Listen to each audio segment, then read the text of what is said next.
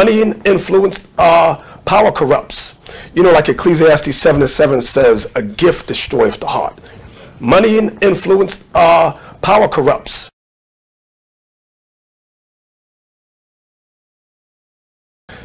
Tina is not mentally capable of dealing with a young woman. That's why I said earlier, there was no such thing as boyfriend, girlfriend. Okay? Just at the age of 20 and up is when you read the scriptures, our people got married. 20 and up. Not these young ages where you're emotionally immature. You don't know how to handle an argument and say, you want to fight, you want to hit her. That's not how you deal with it. But you got to be taught that, and that starts from young. And then when they get to that marriageable age to get married, they're emotionally and mentally able to deal with a spouse. You understand that? How do we fix this situation? Again, watch this. I'm going to go to Ephesians. See, I keep going to scriptures, but I'm telling you, this is the answer. The Bible's always the answer for our people. When you go to the book of Ephesians, okay? Now correlates with what I read earlier in Psalms, but watch this. Ephesians 4:24, 4:23, and be renewed in the spirit of your mind. It starts here. You have to be able to sit down and study, pray, apply God's laws. That's where the change comes. We tell young women, the apply part, which is very important. Apply, and that takes time. Like many of our young men and women that come from a same-sex relationship or lifestyle, they should not be getting married right away. They need to wean themselves off of that for at least, my opinion, it's opinion, 5 years, okay, of studying, praying, applying. Abstain from all sexuality until your mind is converted to the Word of God. Now you're somewhat mentally able, spiritually able to deal with the opposite sex. Because you grew up in a lifestyle where you had a disdain for the opposite sex. And that takes time. How do you, because as a man of power, right, how do you keep your ego in check, and how do you keep your sexual urges under control? Listen, I'd be a liar if I ever said them. You know, we all get them thoughts, but through studying, praying, and applying, keeping your moral compass pointed north, it's a constant fight. It's a consistent fight. Women come around you, hey, how you doing? They want to touchy-feel, they want to have counsel. And I always tell young men, never have a counsel one-on-one with a female. Have women in there, senior women of age, and older brothers. Why? Because I'll give an example. This years ago, a long time ago. So, Bishop, can I talk to you? What is it, sister?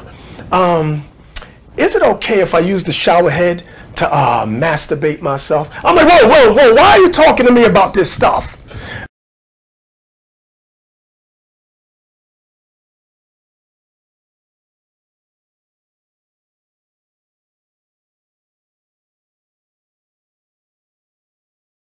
She gonna say, brother so-and-so is the father of my child. You know, they want to take pictures with you. And then she put the baby on that brother. And when they took the test, it turned out he never had any sexual contact with her. Tina is not mentally capable of dealing with a young woman. That's why I said earlier, there was no such thing as boyfriend, girlfriend. Okay? Just at the age of 20 and up is when you read the scriptures, our people got married.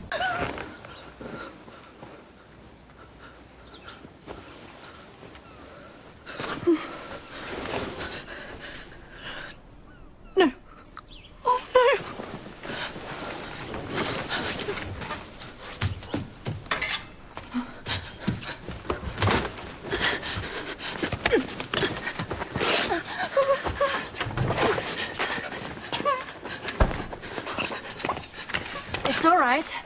Give me that. If the Queen sees, I can have Joffrey's children now. Help me flip it over.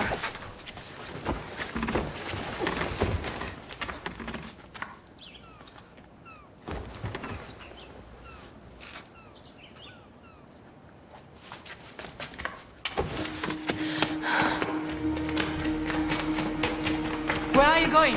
To tell her grace. You'll say nothing to anyone. Do you understand?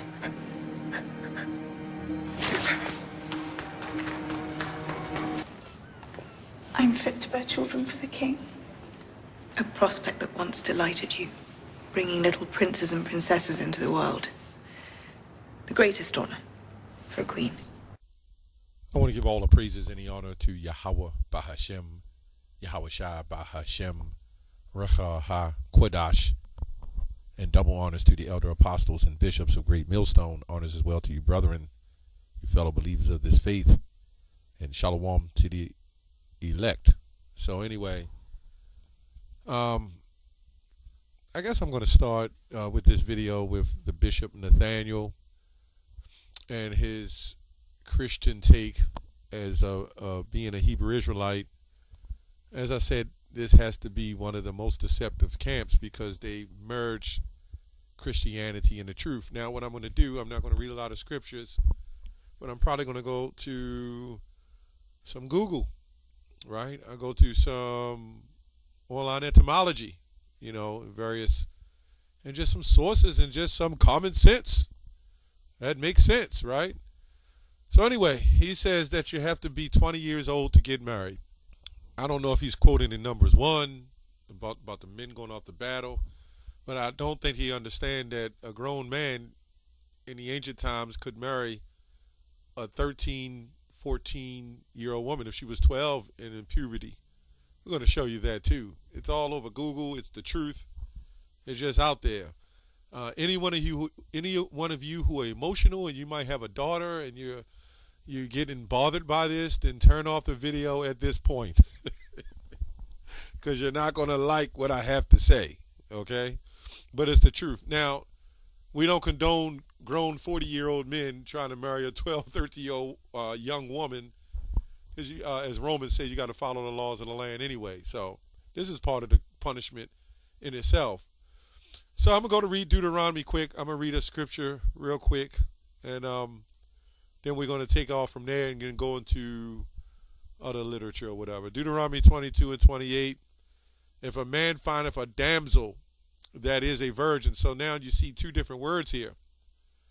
A virgin could mean a young girl or someone who hasn't been touched. With clearly here, when you see damsel, it's both, right? It's a young woman that hasn't been touched, which is not betrothed, and lay hold on her and lie with her, and they be found.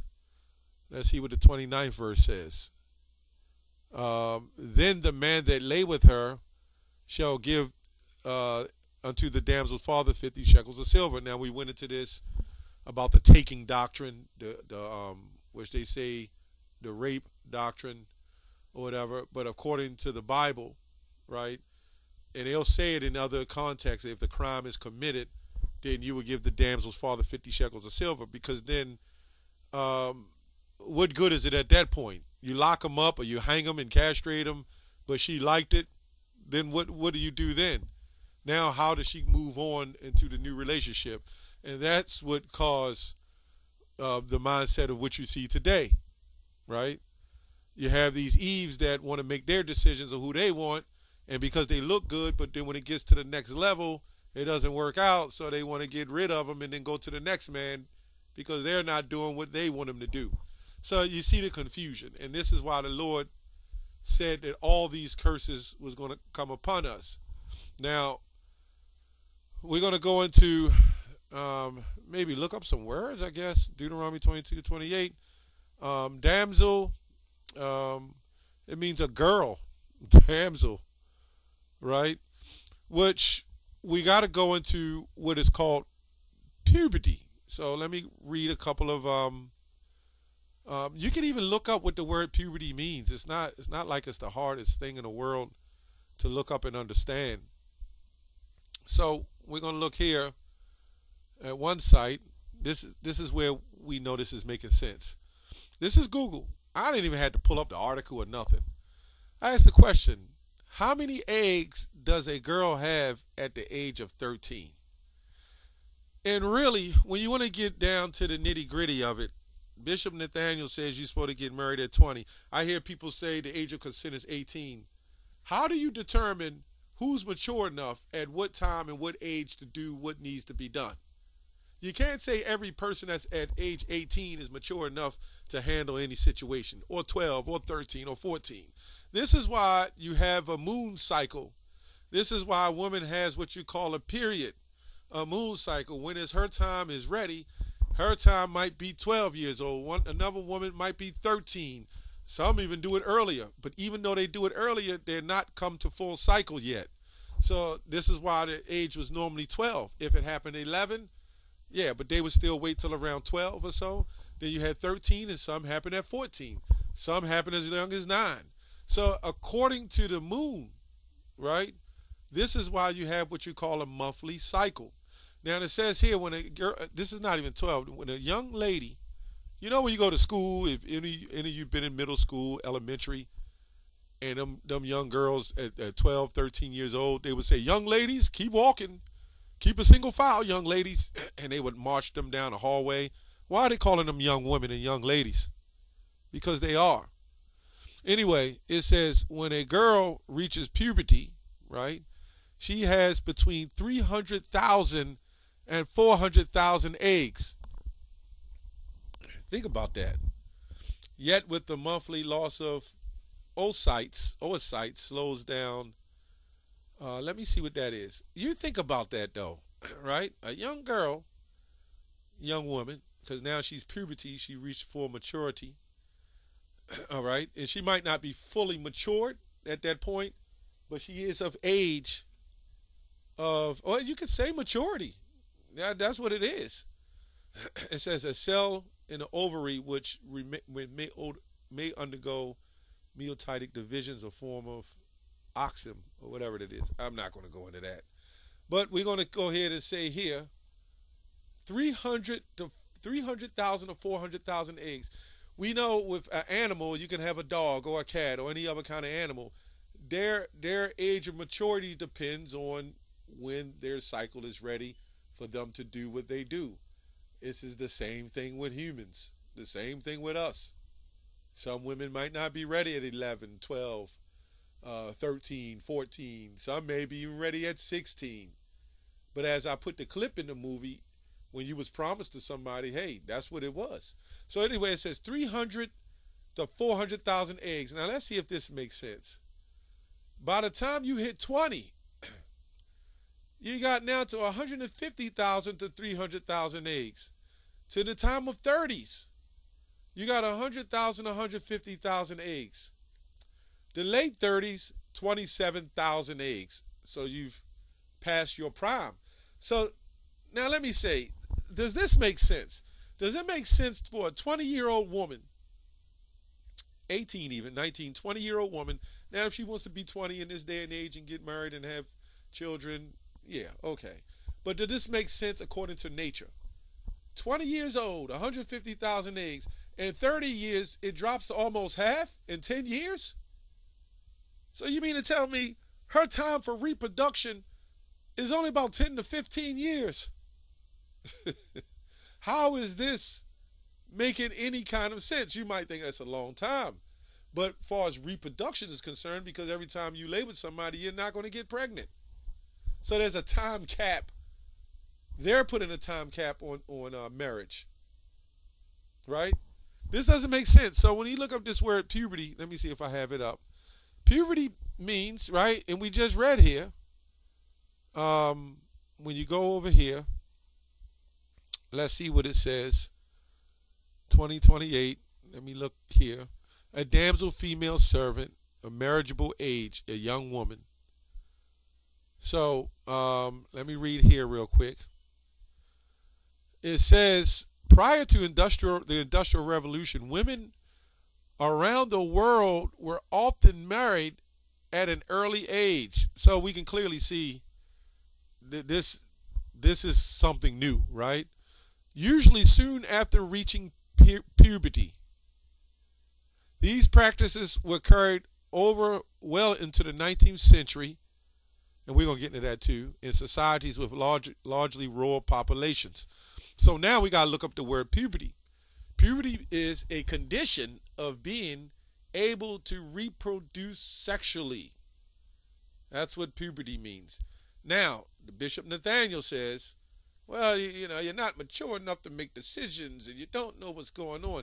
The whole purpose for a young woman, let me jump forward again, and then I'll get back to that. It says, I asked, how old was Isaac, right, when he took Rebekah?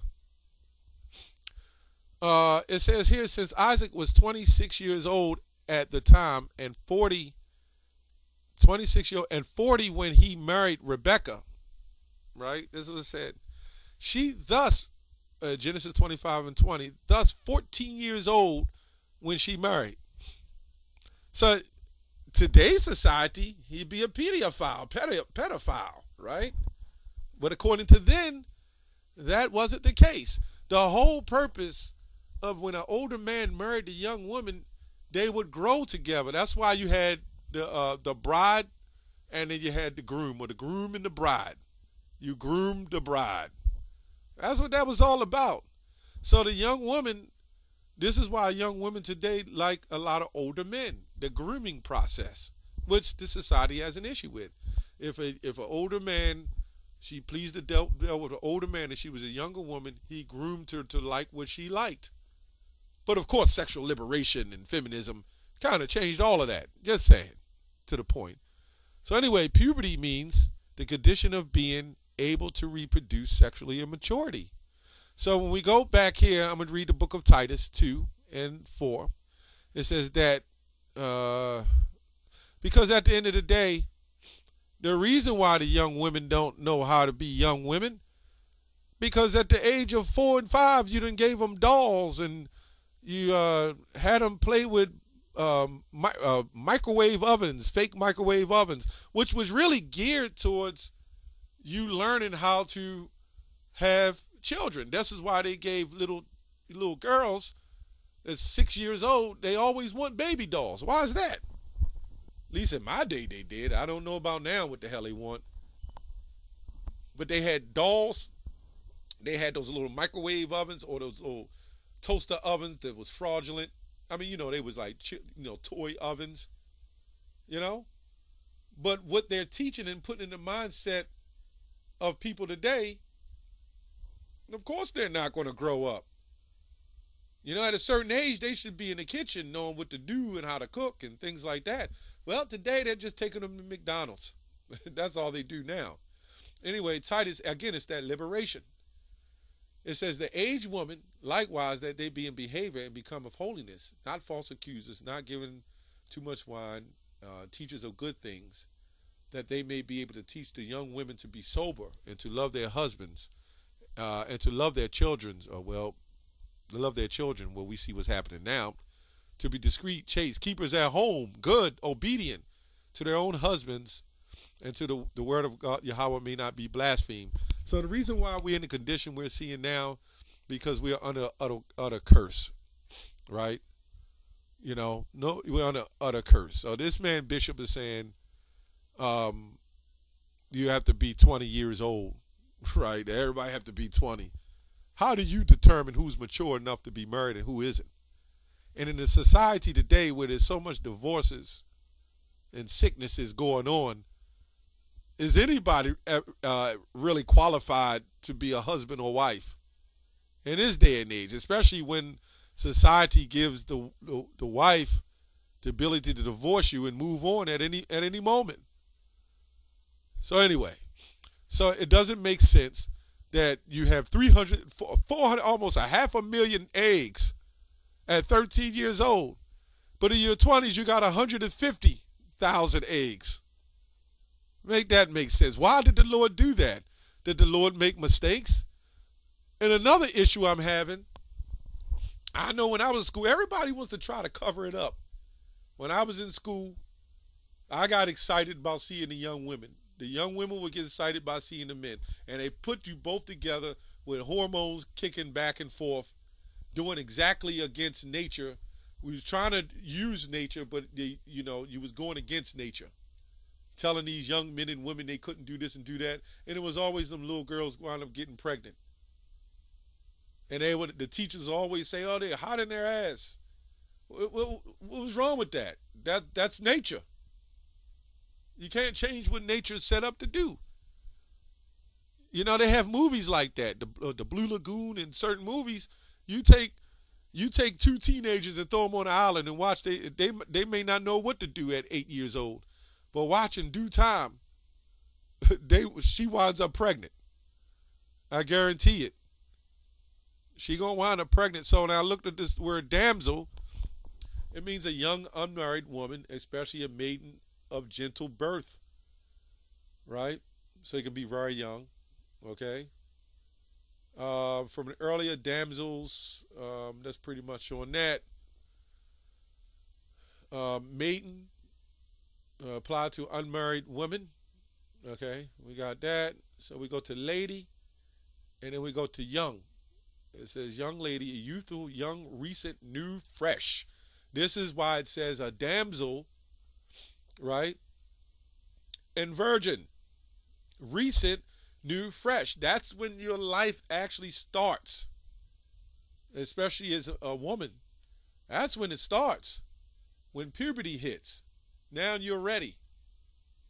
But now there's so much confusion that I've even heard stories of the woman, the mothers buying their daughters special devices to cure them, to take the heat off of them, right? So they can stay cool. So now we can clearly see that you're robbing nature. You're actually going against nature. This is what's happening. Why? In the name of, not Jake making children. We know where it all comes from, man. We know where this all comes from. So we go to a girl, and it says here, a girl, a damsel, a female servant, or a young woman, marriageable young woman, concubine, and a prostitute. This is in the Blue Letter Bible. And some of you will see all the evidence. It's all over Google. It's all in the Bible. It's, the scriptures in 1 Corinthians 7:26, talking about the passing the flower of her age when she reaches puberty. Even Yahushua, the one you call Jesus, they call the young boy lad. He was 12 years old, and he went to do his father's business. It wasn't that they was hunting for him because he was a lost child, right? They were watching over him, because you still had to watch over him. But he was saying, hey, I want to do my father's business. They didn't know where he was going. He didn't let them know. That was the problem. And he said, I'm going to do my father's business. Because even when you were 12, you were still being watched over certain things, but you were still considered a man at that point. You were still considered a man. And you were being groomed to be a man. But in this society, what are they giving little boys, man? Rap music, toy guns, GMO foods, McDonald's. There's all kinds of crazy stuff, man. It says here, in 1929, the age of consent of marriage of sexual intercourse was raised to 16 years old. Wait a minute. In 1929, it was raised to it? Sounds like somebody is selling out. That's what it sounds like to me. You're trying to keep the Roman Catholic doctrine to keep the children of Israel oppressed, man. And these blind followers follow it. And females in the age of 1970, the age of majority, right? And it says, and the females, right? And males. Then it says the age of majority was lowered from 21 to 18. So just because you were 21 years old or 23 years old couldn't mean you didn't have sex with a younger woman. That's the whole point. Anyway, hope this lesson was edifying.